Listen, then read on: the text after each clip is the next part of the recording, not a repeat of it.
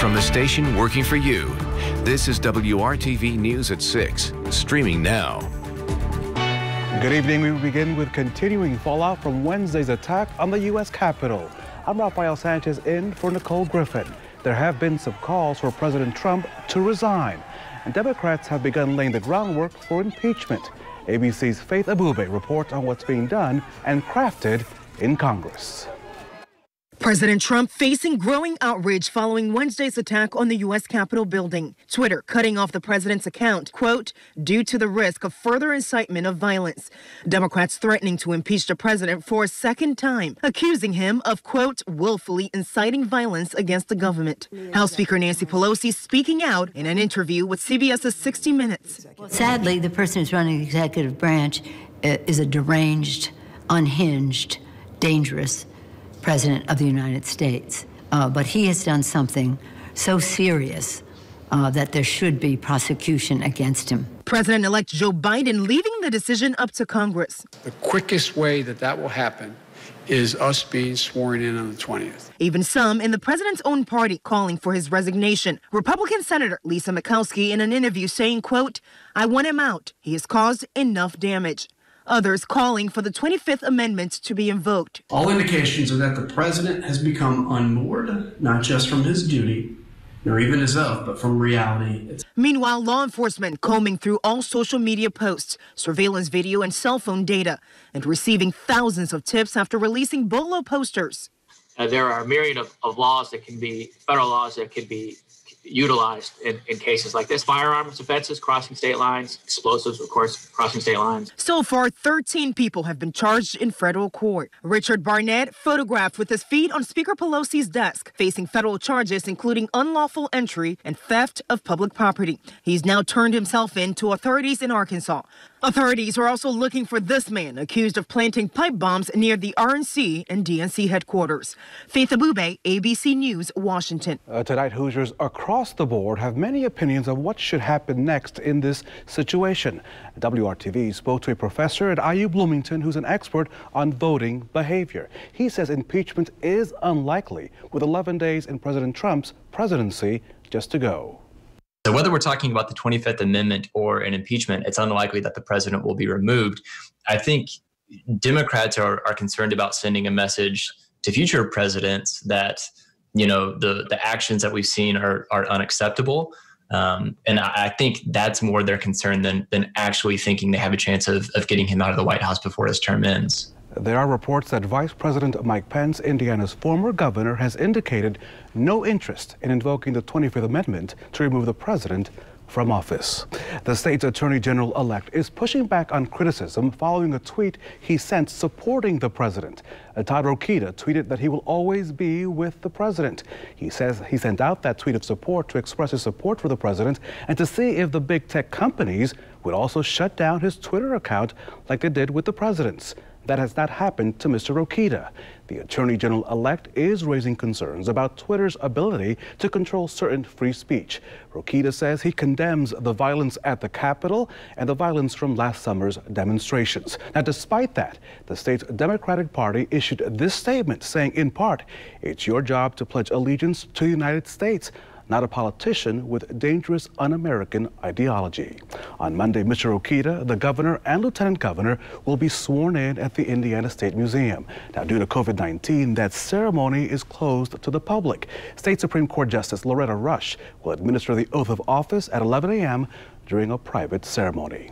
On this Saturday, many of us were a little blue as the Colts fell short during their playoff game in Buffalo. Sports anchor Brad Brown joins us right now with your highlights. And Brad, we are a little disappointed. Raphael, if you were cheering for the Colts, yes, indeed. They needed a little help just to get into the postseason. That happened last weekend when Buffalo defeated Miami. So the Colts' first playoff test, well, of course, it would just happen to be the Bills. Buffalo had waited 25 years for a playoff win. The Colts would be on the losing side of today's result. Missed opportunities were the theme of the day. The Colts really controlled the ball well in the first half. Going forward on 4th and goal. Final 2 minutes of the second quarter. Phillip Rivers' pass, though, was too long for Michael Pittman, so no points on that drive.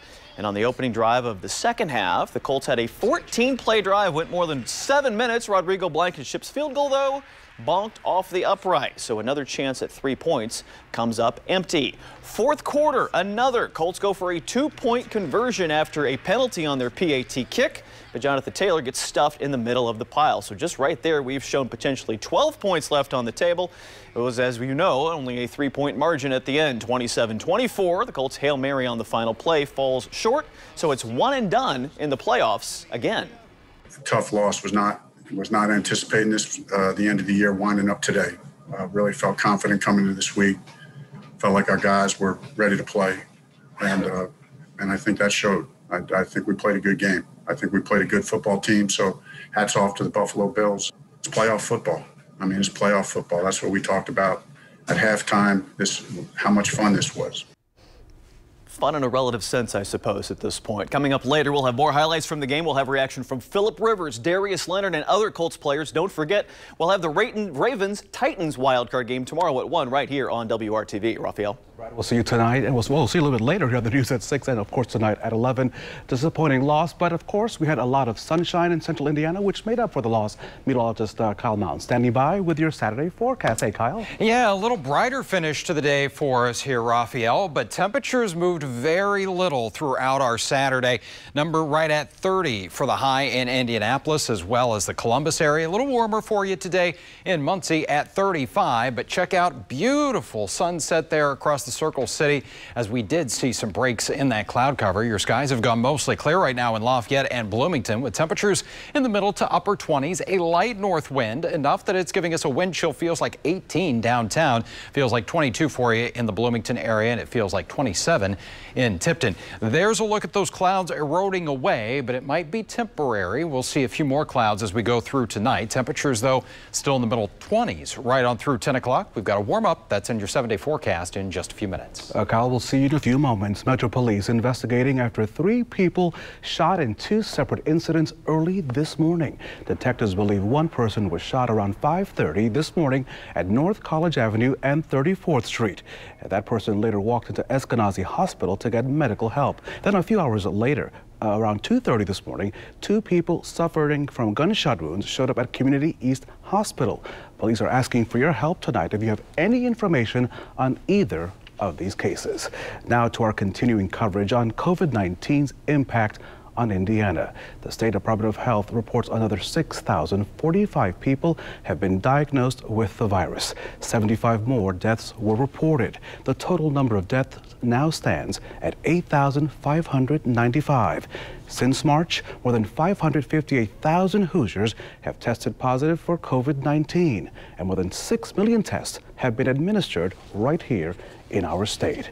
Those age 80 and older are showing a high interest in getting that vaccine, either the Pfizer one or the one from Moderna. As of today, 75,000 Hoosiers scheduled an appointment to get the first of 2 doses. Now, to register an individual, a caregiver, or a loved one, all they have to do is call 211. Consider this.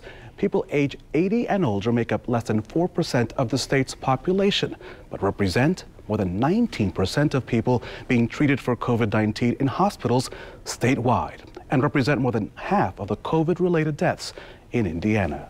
In some parts of the country, the biggest challenge surrounding the COVID-19 vaccine is not distribution, but misinformation circulating online. Dan Grossman spoke with health leaders pushing back on the misleading information. Walk into Dr. Luke McWhorter's office and you'll see it. It gets frustrating sometimes. Pokes and jokes at something far more serious than the caricatures on his wall might suggest. My job is to try to educate people with the knowledge that I have and try to reassure people that that what they're doing is safe for them and for their loved ones. Ever since the development of a vaccine, Dr. McWhorter has been getting questions, and lots of them. The biggest concern's probably been new technology. Many are legit, but others are based on claims, conspiracies even, making the rounds on social media. mRNA vaccines will change your DNA. That is not possible for it to do that. Definitely some of the 5G and the microchip misinformation. Heidi Parker gets them too. She works for a nonprofit focused on combating misinformation in Nevada, one of the states with the lowest immunization rates among adults in the country. We know that this vaccine is the tool that we need, to restore our communities and get past this pandemic. It might sound obvious, but she says pushing out accurate information through credible sources like doctors and physicians is the best way forward. She acknowledges the small sector of our country that simply won't vaccinate themselves or their children, but says that cohort of people is small enough that it shouldn't impact the fact-driven base looking for accurate information to guide their decision. Seeing their peers get vaccinated and hearing from their peers why, they made the decision to get vaccinated, I think is really key. I had a sore arm for a few days, and that's been it. Dr. McWhorter is a testament to that. Most of his staff has been vaccinated, and they can use their experiences to reassure those with questions that what they are doing is safe, helpful, and even altruistic. For the greater good of the population, we need to get the vast majority of people vaccinated so that this pandemic will eventually end. I'm Dan Grossman reporting. Granting hope. Next, the money that will help those in need with a big plan. We'll visit the place with those plans. You're watching WRTV on this Saturday. Welcome to Delicious. Working together, a local church is planning to make a major investment in its neighborhood. New Direction Church in Indianapolis was awarded a $75,000 grant from the Eli Lilly Endowment. The money will be used to help with rent assistance, groceries for families, scholarships, and to help with housing. Now, New Direction is putting up $25,000 of its own money to support those necessary programs. This was something, we were blindsided by the blessing. I got a phone call from Lily's Endowment, and they said that they wanted to speak to us. It was at the end of 2020. And so I was on the phone conference with them, and they shared with us their desire to help us make a difference. They highlighted us, and they thanked us for the work that we've done in our community. And they said, we want to be a blessing to you all so that you can continue the efforts. New Direction, you deserve that blessing. And tonight at 11 right here on WRTV, we'll take a closer look at their efforts and their impact, especially during the pandemic. Now, time to check your forecast. And it was great to see all that sunshine today, Kyle. Yeah, nice to break those clouds apart, get a little bit of brighter sky in here just before that sunset. Now, snow lovers, you've been left disappointed so far this season.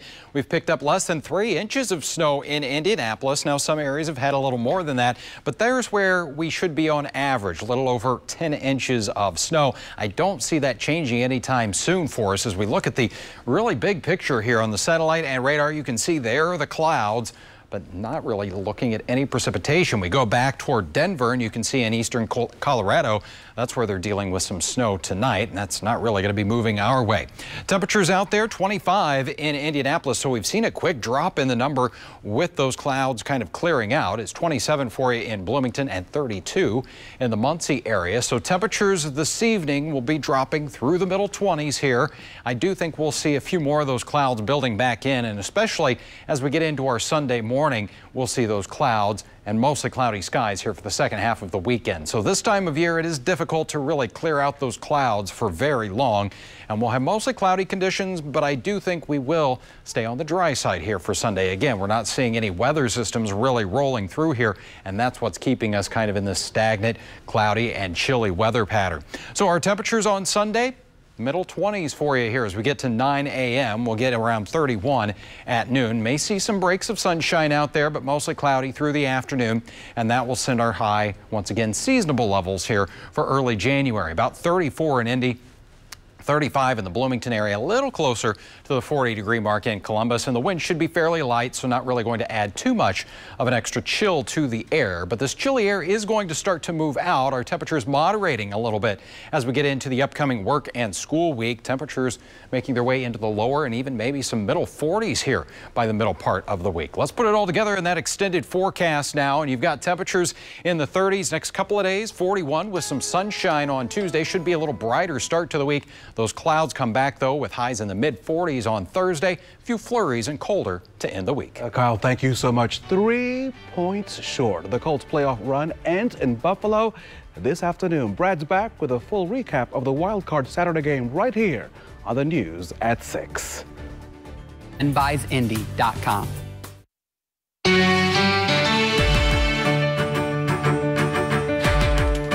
Good evening to you once again. Thanks for spending part of your Saturday with us. The Colts managed an 11-5 record in the regular season. Just 2 teams in league history ever missed the postseason with that win total. The fact is this, though, the Colts only got the wild card because the NFL expanded to a 7th playoff team in each conference this season. The Colts' response, well, will just be the first 7 seed to win the whole thing. Playing in Buffalo today, the first time this season they had fans up there, just a little under 7,000. They got rowdy by the end of the day. Colts managed just a field goal in the first quarter. In the second, a long drive ends in a short score. Jonathan Taylor's 1-yard touchdown run gave the Colts a 10-7 lead midway through the second. Later in the first half, on a 4th and goal, Frank Reich decides to go for it. The pass to Michael Pittman was incomplete. Colts called a good play on that one, but they left a minute 46 for Josh Allen to bring it back the other way, and the Buffalo quarterback was great all day. A 10-play, 96-yard drive to wind down the first half. Finishes it up by calling his own number, and the touchdown run gave Buffalo a 14-10 lead at halftime. The real excitement in this one came when they got to the 4th quarter as Buffalo continued to extend its lead. Allen scrambling, moving, would find Stephon Diggs on a 35-yard touchdown over the top. 24-10. Was it over at that point? Not quite. If you're the Colts, they would finally get the offense dialed in. Rivers to Zach Pascal. He would find the end zone for the TD. Colts went for 2, though, and missed it. So they're down 8, chasing some points as the day went on. After a Bills field goal, it's Rivers to Jack Doyle for the touchdown. They would then connect on a 2-point conversion, so it was a 3-point game down the stretch. Final minutes, then. There's the 2. Colts on the move with a minute to go. This play is going to be talked about for a long time afterwards. Zach Pascal had the catch. Did he get back up and go? Eventually the ball comes loose. If you're on Buffalo's side, you think that's a fumble. Game over. Colts got to keep it, though. Kept that drive alive. Couldn't move the ball any further, though, and it came down to a Hail Mary in the final seconds, and that one would fall short. It was just not meant to be this afternoon as the Colts come up 3 points short when it was all done. 27-24 the final score. Both quarterbacks really good today. 309 yards for Rivers, 324 for Allen. Each threw 2 touchdowns. Allen, we showed you the one he ran in.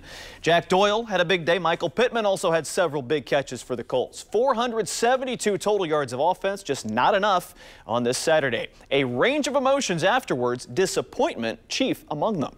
We love to win them all. I mean, that's competition. That's sports. But today we did. Today we just missed. We just missed. We played well enough to win in so many ways. But like my dad always says, y'all have heard the phrase, almost doesn't count, horseshoes, hand grenades, whatever the phrase is. That's kind of what it was today. It didn't feel any different. It still sucks when you don't finish out how you want to finish out. But this is just something we're going to have to learn from it. This is the kind of film you don't want to watch, but you're going to have to in order to prepare for next season. Because it's not really a success unless you win it all, and only one team does that.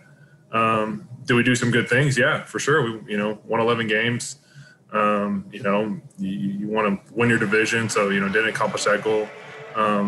But yeah, I think I would say I think we did some good things. It hurts. It's what you work for your whole life. You grind day in and day out, to make it to the playoffs. And it just hurt, man. It sucks. It was a heck of a team to be a part of. So certainly disappointing finish like this when you just believe it's the year, And I think that's the competitor in me. I've never not believed it was the year, but it was a special team to be a part of. You see Rivers emotional after the game. We don't know if this will be the last time he suits up for the Colts. What does the quarterback think about coming back next season? I'll have that from Rivers coming up tonight on the news at 11. We'll see you then.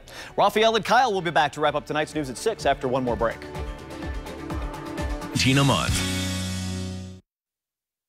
Look at the billboards. You still have a chance to be a multi-millionaire. The Mega Millions jackpot has reached $600 million for just the fourth time in history. The jackpot increased after no ticket matched all 6 numbers drawn on Friday. While no one got the jackpot, there were 2.5 million winners, including 5 tickets with the game's second prize. Of course, those sold in California, Georgia, Massachusetts, New Jersey, and New York. The jackpot was last won on September the 15th. The next drawing is next Tuesday, so good luck to you. The Indianapolis Motor Speedway Museum is once again welcoming guests. It reopened Friday at 25% capacity. The museum closed in November due, of course, to COVID-19 cases in the county. Now, the plan is to open from 10 to 4 daily until March the 1st. Then hours will expand to 9 to 5. The Kiss the Bricks track tours also resumed on Friday. When that track, I think of May weather. Yeah, we got about 140 days to race day there, Raphael. A little cold between now and then. Good night. We'll see you tonight at 11.